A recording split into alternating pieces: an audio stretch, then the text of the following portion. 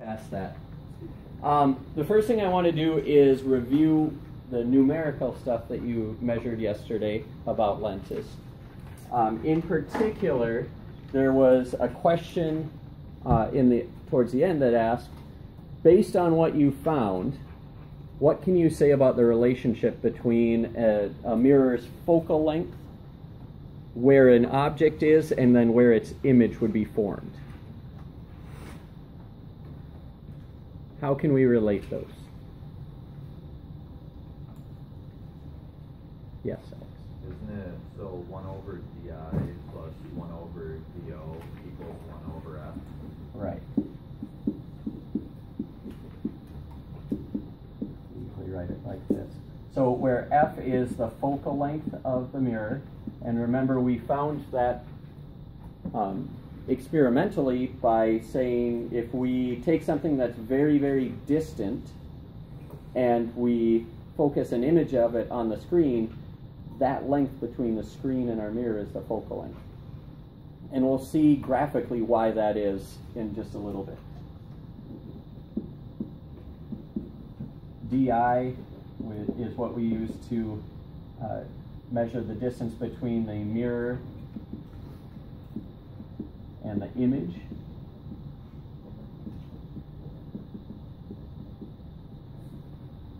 And DO is the mirror object distance. So the object is the real thing, the physical thing that we are starting with and making an image of.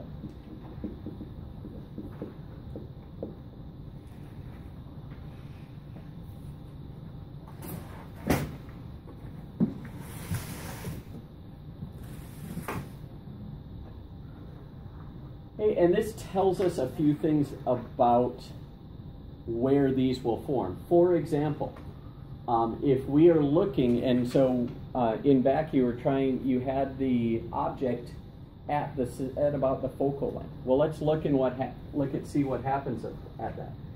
If the object is at the focal length, this is 1 over f.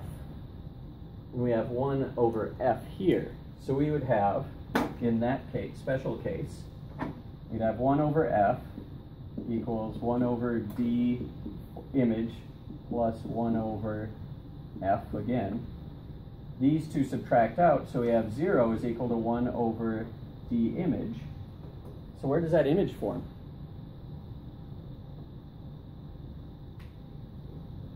One divided by what equals 0?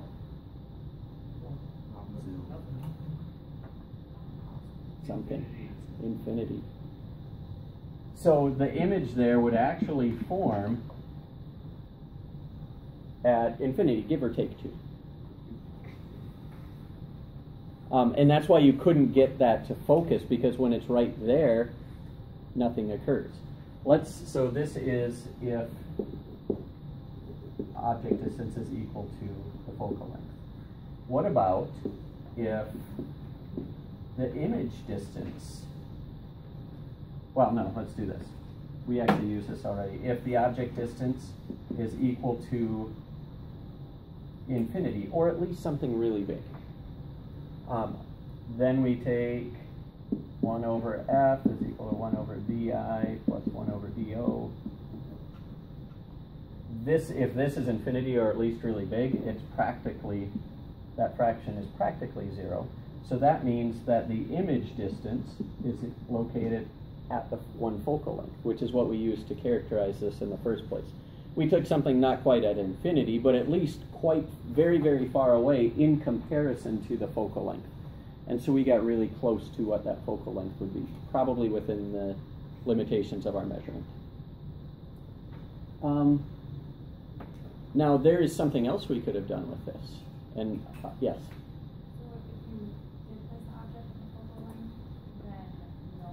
You're never going to be able to get an image from it, right?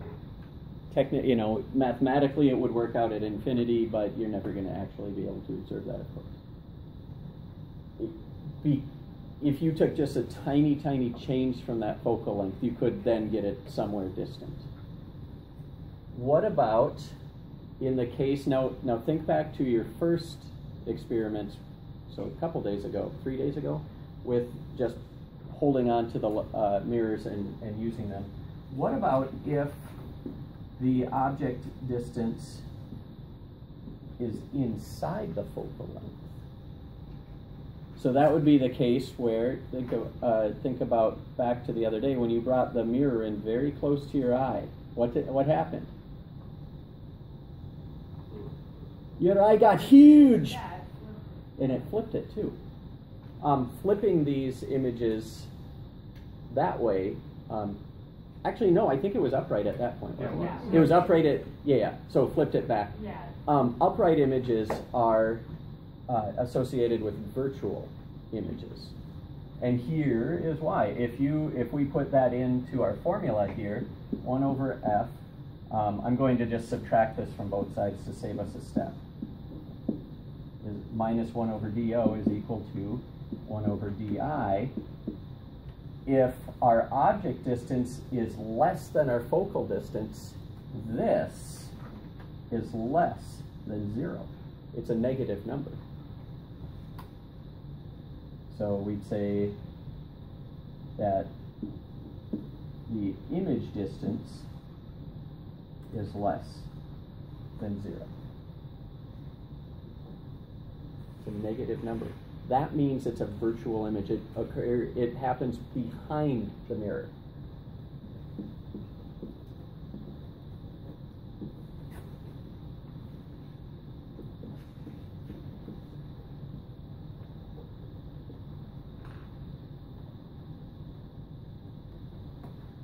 This would be the case for plane mirrors too, which we'll talk about in just a second.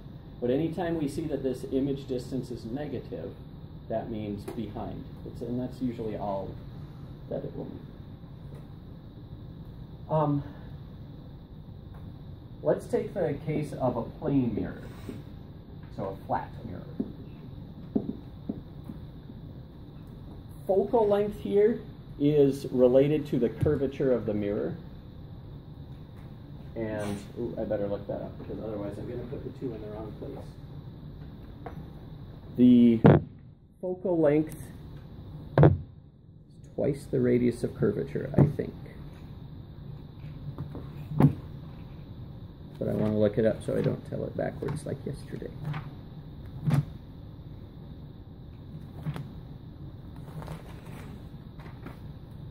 Yep. So the focal length here is, it's actually negative 1/2 r because it's also on the other side of the mirror. Oh, that's just for 1. Don't worry about the negative. It's half the distance. So that means if you've got a spherical mirror like we were playing around with, if we knew how big of a sphere that came out of, we could very quickly figure out what the focal length is. We could experimentally do that as we did by focusing something. Let's take the case of a plane mirror though. What's the radius of curvature of something that is planar? Infinity. It's infinitely far. So it'd be a small part of a circle infinitely big in order to be flat. So for this case, the focal length of a plane mirror is, in effect, infinity. So let's look at what that does to our formula. That means this term is always 0 for a plane mirror, which also means that 1 over the object distance is equal to negative 1 over the image distance, or therefore the object distance must be negative 1 times the image distance, or vice versa. What does that mean for the image? Where's the image formed from a plane mirror? Behind it. And how far behind it? The same distance as the object in front of it. So we kind of instinctively know that since we use those all the time. But this applies to it. This, by the way, also applies. We looked at concave mirrors yesterday. We can apply it very quickly to plane mirrors. It also works for convex mirrors, so curved the other way when you're looking at it this way. We noticed that those, when we were experimenting with, our image always became smaller and it always was a virtual image. We couldn't project it anywhere. So convex mirrors, because of their shape, and we'll draw these out on the next slide, the focal length is always less than 0. It's a negative focal length. And so what you get up there is 1 over f is equal to 1 over di plus 1 over do. Rearranging that, the 1 over the focal length minus 1 over object distance is equal to 1 over image distance. This is always a negative number, which means this is always a negative number, and therefore always virtual behind the mirror.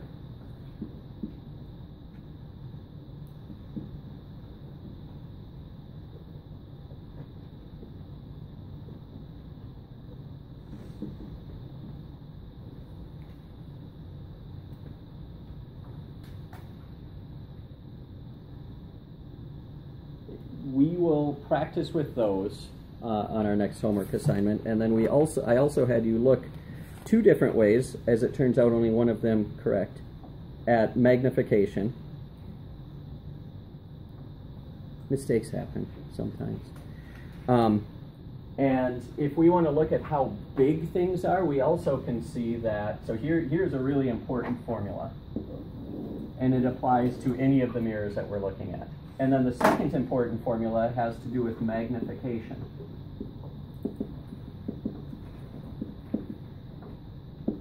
How big or small relative to the object is the image. This is,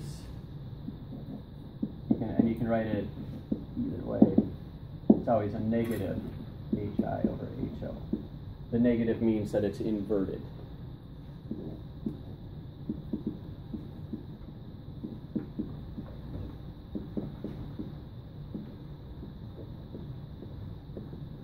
So when you work this out, if you know the height of your object and it comes up with a negative image height, that means it's also flipped upside down. If it comes up as positive, it's still upright. So those are our 2 upright if positive. Those are our 2 options there. I like this. And then other interesting parts about this is, and this is sometimes abbreviated as a capital M. If M is greater than 1, image is larger than the object. So you get actual real magnification. Because, so that occurs when hi is greater than ho. And if m is less than 1, the image is smaller, demagnification. But we can see how big this is going to be regardless of what we look at. These, by the way, we'll find both of these formulas don't only apply to the mirrors that we're talking about, we can actually apply them very, very similarly, same formulas, to the lenses too, with only a little bit of changing for them. So we are a little bit slimmed down on formulas this chapter. Mm-hmm. So the negative sign is part of the formula? Negative sign is part of the formula. If, when you're solving for this, hi ends up being negative, it's flipped upside down. If it ends up being positive, it's upright. But these could, the object distance will always be positive, but the image distance could be negative if it's behind the mirror.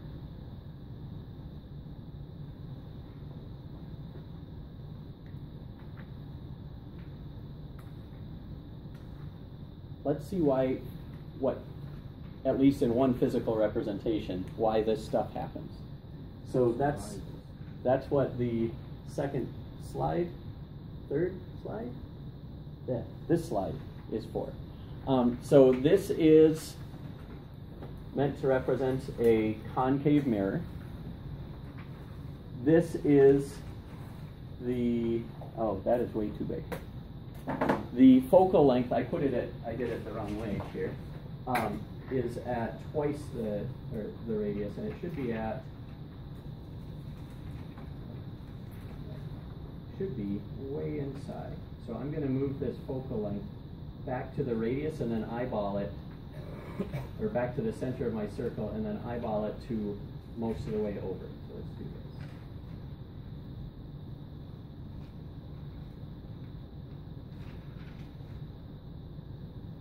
Okay, here is about half, and so I want it about there. That will be my focal length.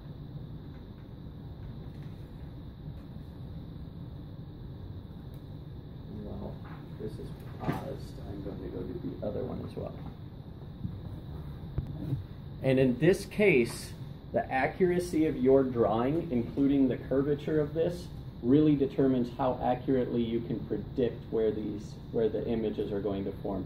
If your drawing's not very accurate, your image distance won't be very accurate, and the math will work out much better. But in some cases, this can be used really, really well and matches up very, very well with our calculated value that we have with our mirror formula. So let's take a case here where the object distance is quite a bit bigger than the focal length. So I'm going to take and draw an object out here, which is usually represented by an arrow. A little thicker there. And we'll make it blue. I'm going to have that going straight up from my axis there. And we're going to draw out some lines, some rays, and get the rules that you can apply to any of these mirrors.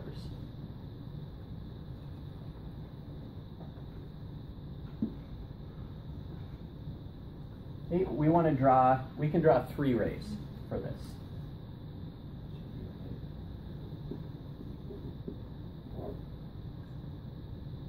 First one is a parallel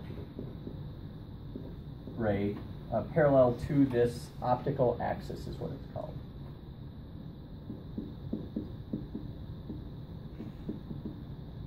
Okay, and so that'll look like so. Draw it in parallel. Now we could draw a normal line to this, measure the angle carefully, measure the angle down from the normal line, and trace it out. But because of the curvature and the geometry of this situation, we're going to simplify this. A parallel ray to the optic axis reflects so that it goes through the focal point. So I can do this with that ray. So parallel to optic axis reflects through focus.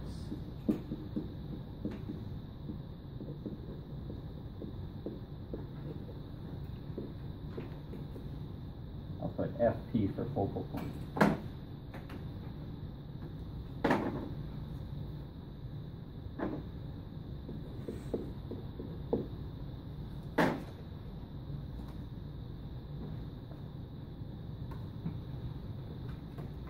Okay, second one that we can do goes to the optic axis on the, no, let's do a different one, because that one's the hardest one to draw. Oh no, you keep it there because we'll come back to it. I just know that for my own sketching here, I'll be able to draw it much more accurately after I draw this one. Second one I would do is a ray through the focal point.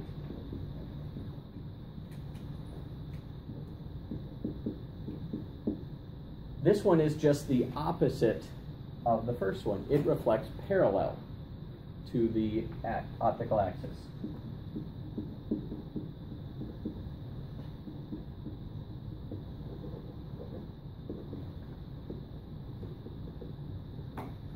So I take that,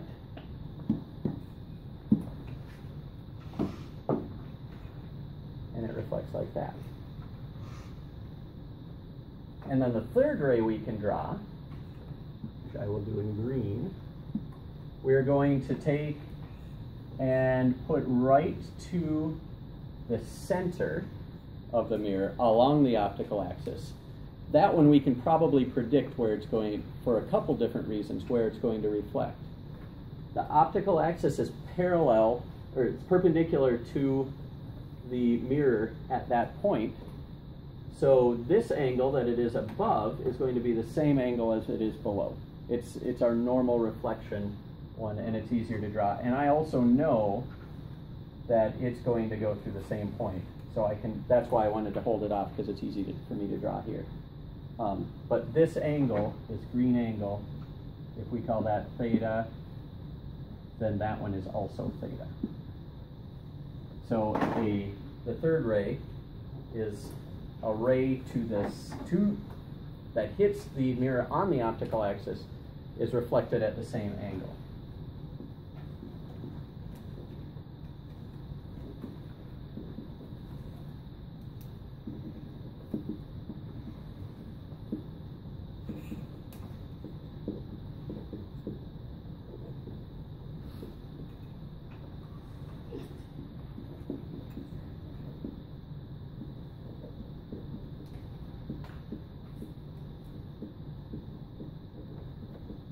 Now, if you had to wager, where would you expect an image to be formed here?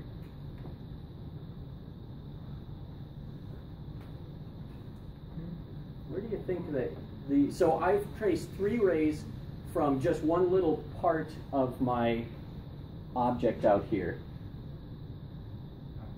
Where is that image of that little part going to form? Focal point? Not at the focal point, at the intersection of those reflected rays. So these are actually reflecting because it's a mirror, and they are intersecting somewhere in real space. That means we could project this, and this point of my object would be imaged right there. And if I went down here, I find a similar thing, except with the difference that it would be getting closer and closer to the optical axis, until if I looked at this ball right on the bottom, it would just reflect straight back. And so what I get is an image that looks like that.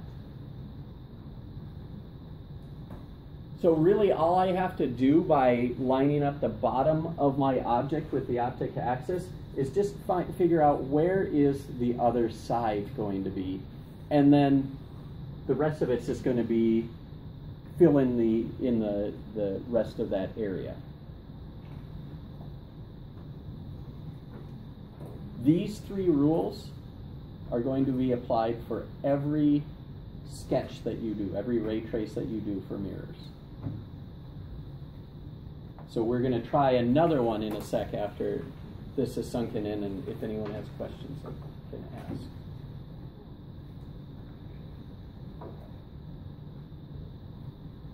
What can we say about this image? Is it larger or smaller than the object? Smaller, it's demagnified. So we can say that the magnification is less than 1, it's smaller. Is it real or virtual? Real, how do you know? Because they intersect on this side, on the real side of the mirror. Yep. Is it upright or inverted? Inverted, how do you know? Because it's upside down, right?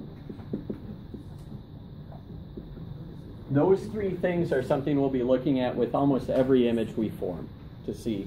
Now you can, if you do this accurately, you can measure all of these parts to say, based on how far away is it, the object distance, what will the image distance be? We can measure that with a ruler. We can measure the magnification by taking the height here divided by the height here. And it should be even the absolute value of the magnification is 0. It's also negative. Okay. Are we okay to go on to the next one? Yes. Okay. Sure. Okay, so why is the magnification less than 1? Magnification is how big is this in comparison to the object. So magnification is always the image height over the object height. So if the image height is smaller, which we can probably see right away, then this is going to be a smaller number over a larger number, and that will be less than 1.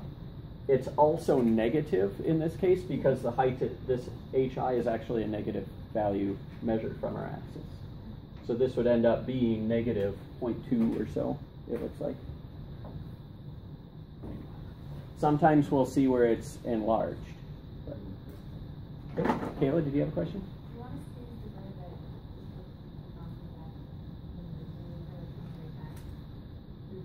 through The green one? no, like in our reading, like it hits the mirror, it goes to the radius point, the one that's behind the focal point. No. It's right 3 in the book. Okay. Oh, okay. What page? Oh, yeah, I see. That's a really complicated one, isn't it, to draw out? I see what you, okay. Or, like, I don't know. Okay, so thank you for bringing it up. The other way to look at this is the radius of curvature would be about here. And if the other thing you can do is draw a line straight from the tip of your object through that. And let's see how good of a job I did on that. I will make it lavender. Right? And I don't even have to reflect that one. But what I do need to know very accurately is where's the radius of curvature. So yes, it's perfectly acceptable to use. I don't end up using it, but I guess we can do that one because it will also help define that point. I did a pretty good job on defining my radius of curvature, so it goes through the exact same point. But we don't really measure where it's reflected at all. So this would be kind of, I won't put a dot, I'll put a D. Draw a line from the object through the radius of curvature.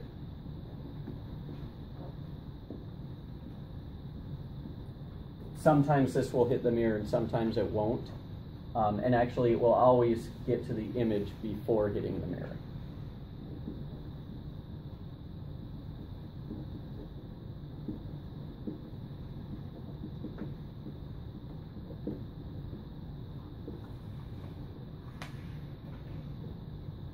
So make a note in there that you will not be reflecting it, no reflection. But that's sort of an extra one, maybe I'll make a star instead. Typically, I will actually just use 2 of these. The 2 easiest ones for me are the parallel one that goes through the focal length and the one that goes through the focal point and then reflects parallel. That's enough to define that point where those 2 intersect. And all the other ones should intersect at the same part, but they're harder to measure and sketch out.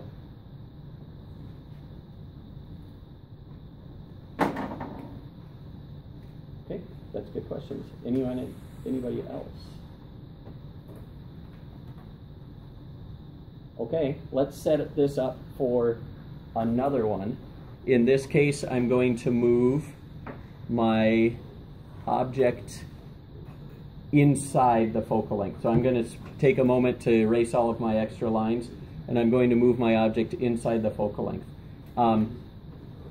Probably just leave the rest of it as is. Okay, for this image, we're going to do a couple of things. One, this is going to be where the focal length is greater than the object distance. And I know through experience that I want to actually move this over to give me some more room on the right. And so that's the part I forgot to mention right off the bat. But otherwise, we are going to apply the exact same rules. Let's see how. First one I'm going to do is a ray parallel to the optical axis that reflects through the focal point. Well, if I draw a ray, and this is going to be challenging with such a small scale, if I draw a ray there that's parallel to the optical axis, it reflects back through the focal point. Okay, there's one. Number 2, a ray through the focal point reflects parallel to the axis. That's a challenging one, right? Yeah. would it, like, it would go, like, directly away from the focal point? Well, let's see. Maybe. Let's see if this matches with what you're thinking. It's a ray through the focal point. Well, that's from here to here. Get more curve. Oh dear. What are you doing? Go that way. Yeah, we're going to. What we're going to find is that, and then if we have our third one here, if we do it green, this goes down here. I'm going to eyeball this. It would be better for me to measure that and then do it down. Do it about like that. What we see is that these don't, unfortunately, actually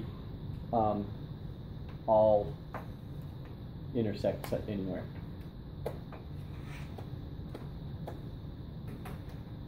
They don't. They do it to green. But what that means is that they aren't going to intersect in real space. So as Kayla had just suggested, what we are instead going to do is trace them back. I'll make these dashed lines to indicate that this is not really where the light is going. This is us tracing it back. So I'm going to trace one. Oops, I wanted that red. Trace my one through the focal length back to the mirror. And if it's going through the focal length, where does it reflect to? How does it reflect, I should say? It reflects parallel. So again, this is a virtual ray, but back out like that. This green one's going to turn out terrible for me. That's okay. I'll just do the two. The black one, we're going to take back behind this as well. And here's where you're seeing the part of the weakness of this way of drawing, because now if I take my green one back, I should also meet at the same point. But I was not careful measuring. I was not careful measuring these. Yeah, somewhere around there it's an issue. Yeah, I'm actually, somewhere in between these 2 points. Generally speaking, if you're careful measuring, you're going to be good. But in my experience, measuring out the curvature of this mirror is really, really tough. This is a much larger curve than the ones we were using yesterday. And so that makes it tougher. But we're going to have our image somewhere back here, where these should all come together. So, like I say, so we're right here at that point. Yes. Yes. Perfect. If this were a flatter mirror like the ones we were using, this would come out a lot easier. Very hard for us to draw on this side, but we can still tell a lot about it. Namely, is this a real or a virtual image? Virtual. Virtual. We get it by extending the rays backwards. Yeah. In some manner.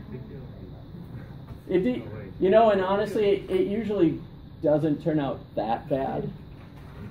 This is exceptional. But is this, what can we say about magnification? It's bigger, so that means greater than 1. Is it positive or negative? Because it's upright. And that tells us the last thing, that it's also upright.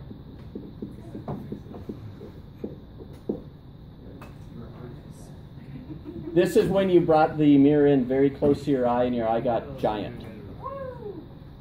It was a good time. You saw it upright and it was really, really big. The closer you get into the mirror, the bigger this is, because the farther out this looks. So it just keeps getting bigger and bigger and bigger. I think I did one of those right. Well, and I actually made it specifically that it's bigger than +1. So this is +2, and that's what makes it upright. The other one I just made just to show that it was smaller, and then the negative part shows that it's also inverted. Hey, Steve, I actually think I did this right. Good. Did yours turn out better than mine? A little bit? Okay. We are unfortunately running out of time, so I will just highlight this. We use the exact same thing with this for a convex mirror.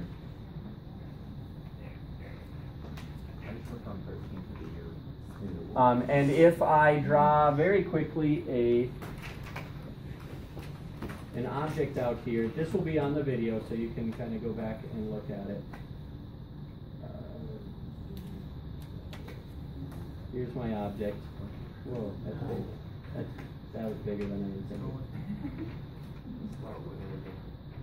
Okay, yeah, it's going to ring. I'm going to trace these out real quick. Parallel goes back and reflects away now from the focal point. Right, so this ray goes in like so. One that hits the axis reflects at the same angle, and we're going to trace it backwards. And one that is designed to go through the focal point reflects positive, and so that one turned out pretty good. Yeah. Okay, so I accidentally stopped recording through part of that, so I want to go through just real quickly, a couple of the situations that we talked about that may have been clipped off. One of those is still a concave mirror if the object is inside the focal length. We're going to apply the rules just like we did before, but it's going to be done slightly differently because of where the image forms. So we've got our object here. My red line is one that goes through the focal point. My black line here goes parallel to the optical axis, and as usual gets reflected back through the focal point. And then my green line goes to the center and reflects off there. But the problem with this, and this drawing isn't perfect because the mirror is so curved, it makes it very tough. The problem is these won't actually intersect at any point. So what we find is that we actually have to trace them, sort of like what we did with the plane mirror, back behind the mirror. And so you find where it would reflect, and you extend that backwards. And that's where it's going to actually go and form an image. Because of the curvature, and I didn't do a great job on this one, these didn't meet at one point. They should. And that tells us about where the image is. So this image, being behind the mirror, is virtual. It is going to be larger than the object, so the magnification is greater than 1, and since it's pointing upwards, it is upright. And then the other one that we very quickly looked at the end of class was a convex mirror. Convex mirror, we apply the same rules, but again, a little differently. Here's my object. Here is my focal point now. I take a parallel ray, and it bounces away from my focal point, that way. So I actually drew a line up like that, and then extended it back. The reflected ray went back. For one going through the focal point, I drew a line straight towards my focal point, but of course it's going to hit the mirror there and reflect. And a ray through a focal point reflects parallel to the optical axis, so it actually reflects straight out here. And I extended it back. And then my third one, the green one, went straight to the center of the mirror and then reflected off at the same angle. This one you can see really well that the green, red, and black rays are never going to meet in real space, meaning that this must be a virtual image. So I extended each of the reflected rays backwards, and where they intersect, and this one I did a pretty good job on, is where the image is formed, right there. So it is upright, it's pointing in the same direction, but its magnification is small, it's less than 1, because the image is so small. And of course it's a virtual image because it's back behind the mirror where no light rays actually are.